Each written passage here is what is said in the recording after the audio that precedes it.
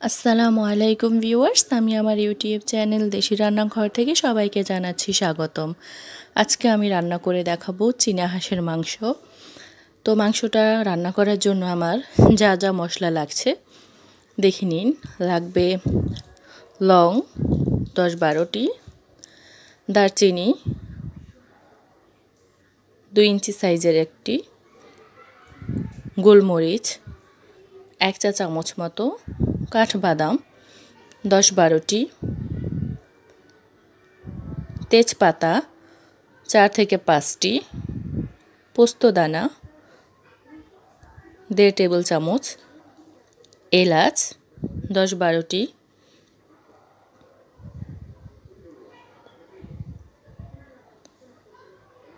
আর লাগবে জয়ফল। একটি জয়ফলকে 3 ভাগ করে তার 1 ভাগ নিয়েছি। সব মশলাগুলোকে বেটে নিতে হবে।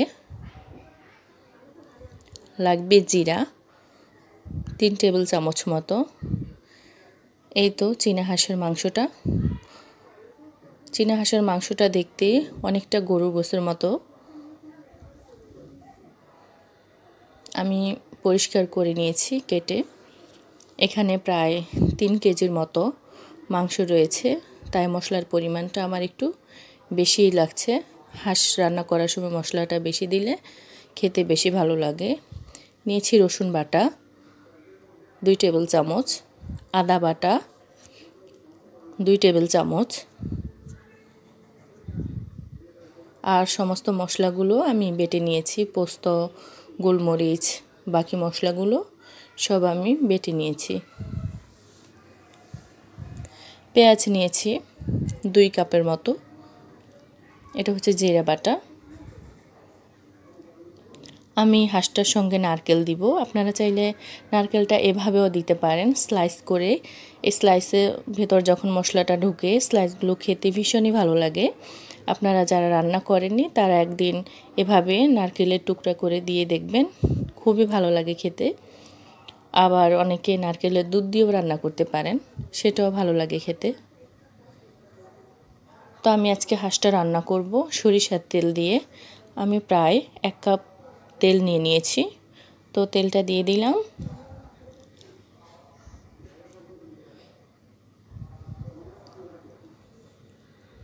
এখন দিয়ে দিচ্ছি পেঁয়াজ। পেঁয়াজটাকে প্রথমে একটু ভেজে নেব।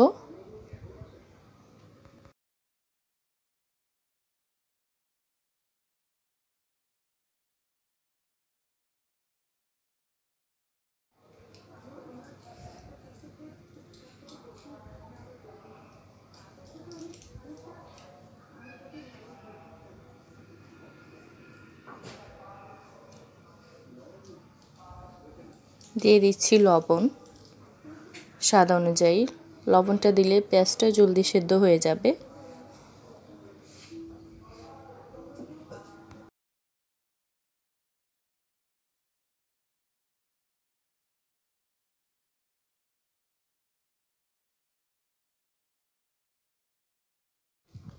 পেঁয়াজটা আমার ভাজা হয়ে এসেছে। এখন আমি দিয়ে দিব মশলা।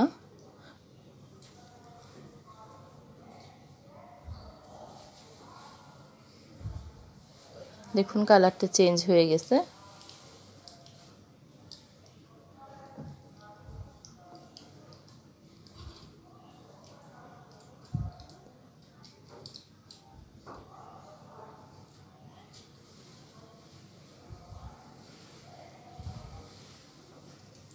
দিয়ে দিচ্ছি রসুন বাটা,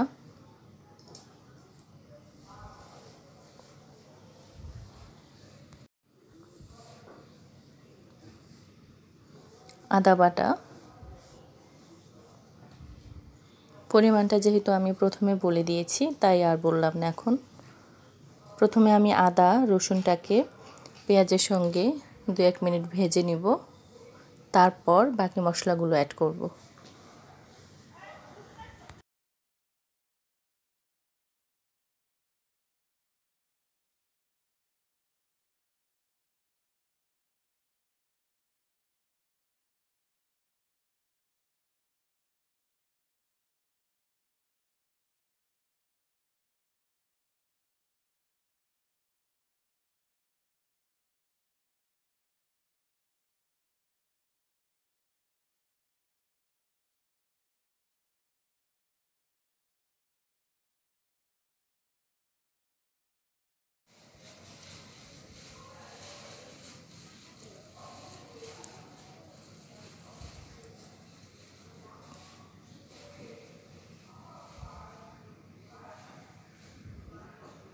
এখন দিয়ে দিব জিরা বাটা,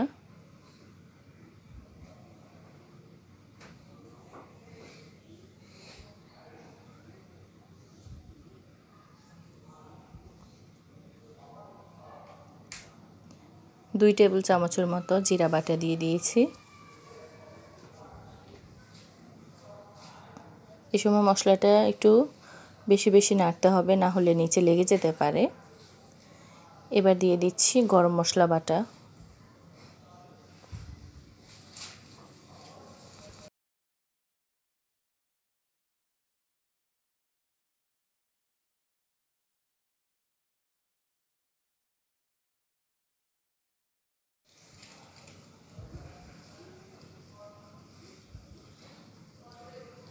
পোস্ত বাটা,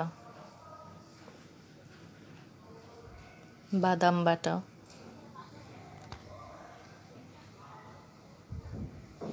সমস্ত মশলা আমার দেওয়া শেষ। এবার মশলাটাকে খুব ভালো করে কষিয়ে নিতে হবে। মশলাটা যতটা ভালো করে কষাবেন, রান্নাটা কিন্তু ততটাই ভালো হবে।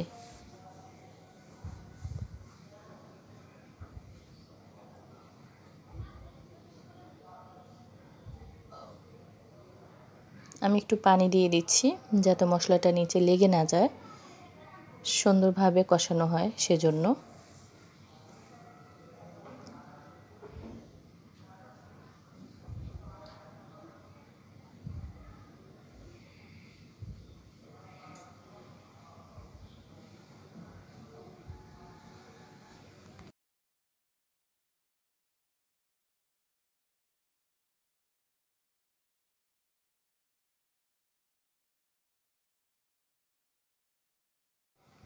এবার আমি দিয়ে দিচ্ছি মরিচের গুঁড়ো।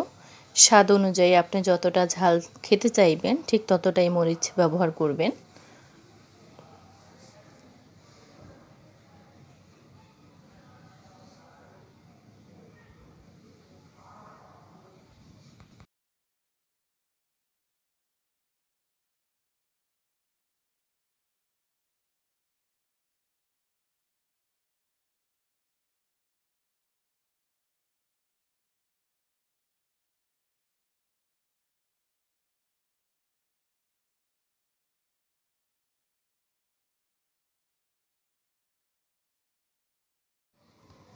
এখন দিয়ে দিচ্ছি হলুদ গুঁড়ো 1 টেবিল চামচ,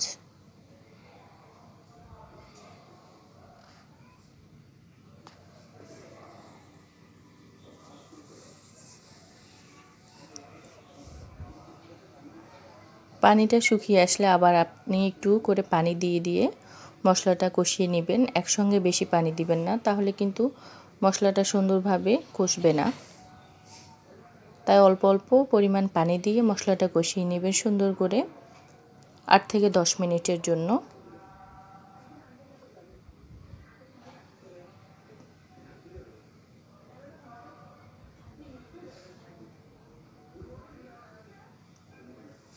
খেয়াল রাখতে হবে মশলা যেন নিচে লেগে না যায়, তাহলে কিন্তু একটা পোড়া পোড়া গন্ধ চলে আসবে, খেতে ভালো লাগবে না।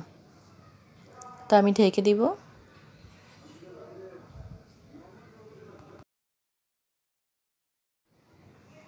দেখে নিচ্ছি ঢাকনা তুলে। এই তো দেখুন, এখন কিন্তু কিছুটা তেল ছেড়ে এসেছে। এখনও সুন্দরভাবে কষানো হয়নি, আমি আরও কিছুক্ষণ কষিয়ে নেব মশলাটাকে। সম্পূর্ণ মশলার গা থেকে যখন তেলটা ছেড়ে যাবে তখন মশলাটা সুন্দরভাবে কষানো হয়ে যাবে, সেটা দেখলেই বুঝতে পারবেন।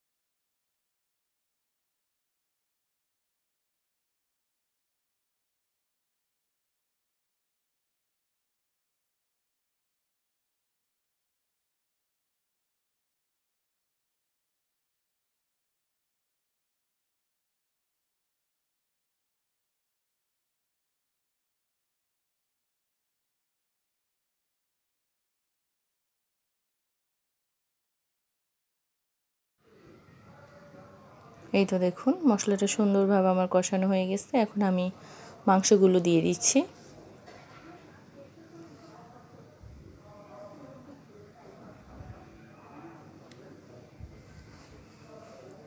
চীনা হাঁসের মাংসটা কিন্তু খেতে ভীষণই টেস্টি।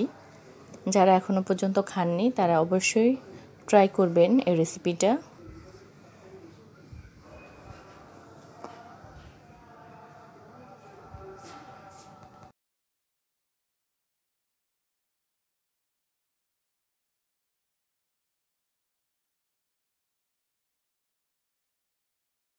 মশলার সঙ্গে আমি হাঁসটা সুন্দর করে মিশিয়ে নিচ্ছি মাংসগুলোকে, যাতে মশলাগুলো সুন্দরভাবে মাংসের ভেতর ঢুকে যায়।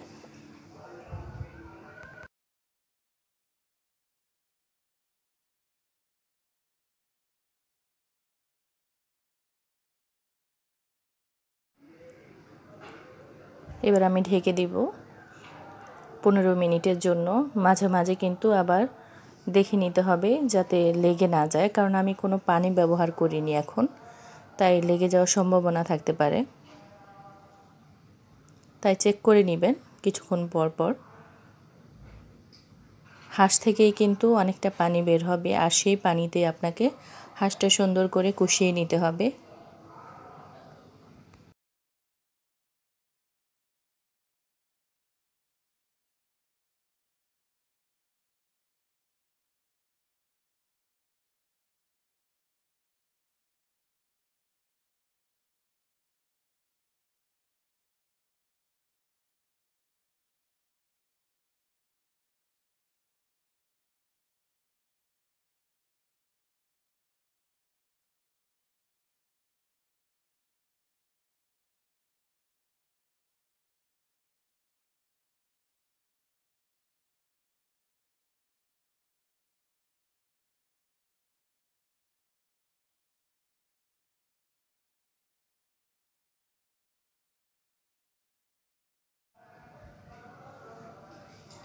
এই যে দেখুন অনেকটা কিন্তু পানি বের হয়েছে মাংসটা থেকে। হাঁসের গা থেকে যে পানিটা বের হয়েছে সেই পানিতেই মাংসটাকে কষিয়ে নিব। এই পানিটা শুকিয়ে গেলে তারপর আমি ঝোলের জন্য পানি দিব।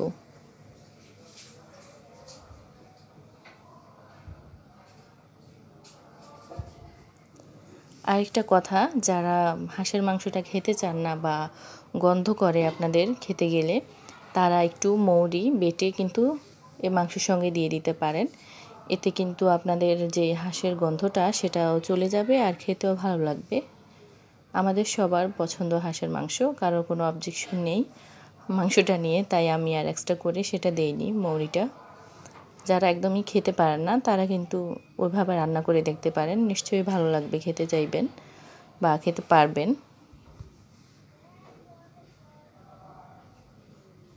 তো আমি ঢেকে ঢেকে মাংসটাকে কষিয়ে নিচ্ছি।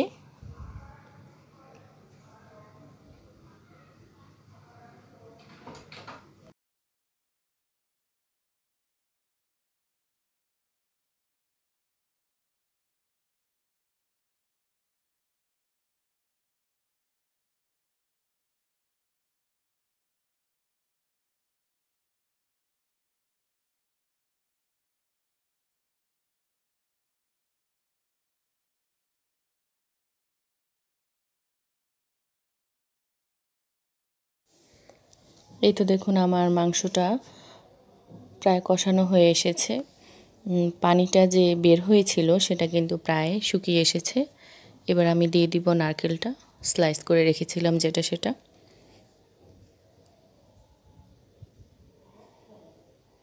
হাঁস কষানোর সময় নারকেলটা দিয়ে দিলে নারকেলের ভিতর মশলাগুলো সুন্দরভাবে ঢুকতে পারবে, খেতে বেশি ভালো লাগবে। তা আমি আরও 5-6 মিনিট এটাকে কষিয়ে নিব সুন্দর করে।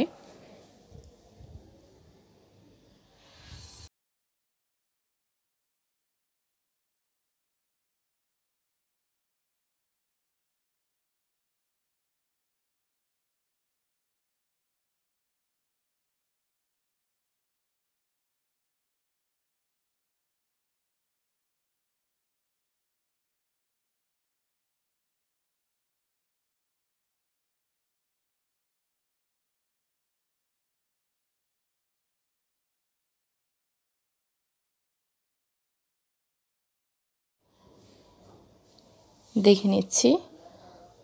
এই তো দেখুন, আমি একটু চেক করে দেখেছি, আমার কিছুটা লবণ লাগবে, তাই আমি লবণটা দিয়ে দিয়েছি। আপনারাও দেখে লবণটা ঠিকঠাক হয়েছে কিনা তারপর লবণ দিয়ে দিবেন, কারণ রান্নাতে যদি লবণের পরিমাণটা ঠিকঠাক না হয় তাহলে যে কোনো ভালো রান্নাই কিন্তু খেতে ভালো লাগে না। কম হলেও টেস্ট আসে না, বেশি হলেও তো খাওয়া যায় না।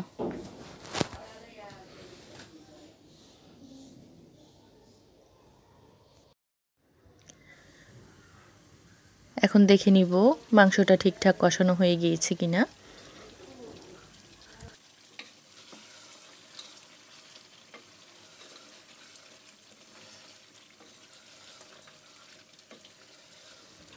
হ্যাঁ, আমার মাংসটা খুবই সুন্দরভাবে কষানো হয়ে গিয়েছে। এখন আমি দিয়ে দিব ঝোল। ঝোলটা আপনার পছন্দ অনুযায়ী আপনি দিয়ে নেবেন। যদি বেশি ঝোল রাখতে চান তাহলে পানির পরিমাণ বাড়িয়ে দিবেন, আর কম খেতে চাইলে কম পানি দিবেন। আমি একটু মাখা মাখা রাখবো মাংসটা, তাই আমি এখানে প্রায় 4 কাপ মতো পানি দিয়ে দিচ্ছি। আমি কিন্তু গরম পানি দিয়ে নিচ্ছি, কারণ ঠান্ডা পানি দিলে তরকারিটা পানসি হয়ে যায়, খেতে ভালো লাগে না। আপনারা যে কোনো রান্নার সময় গরম পানিটা ব্যবহার করবেন, তাহলে রান্নাটা আর পানসি হয়ে যাবে না, খেতেও ভালো লাগবে।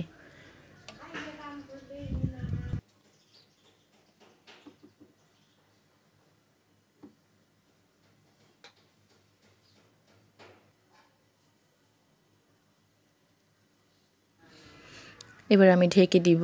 ঢেকে আরও আধা ঘন্টা পর্যন্ত রান্না করে নিব মিডিয়াম আঁচে। হাঁসের মাংসটা মিডিয়াম আঁচে রান্না করার চেষ্টা করবেন, এতে মাংসটা খুব সুন্দর হয় খেতে। তো আমি ফিরে আসব 30 মিনিট পর।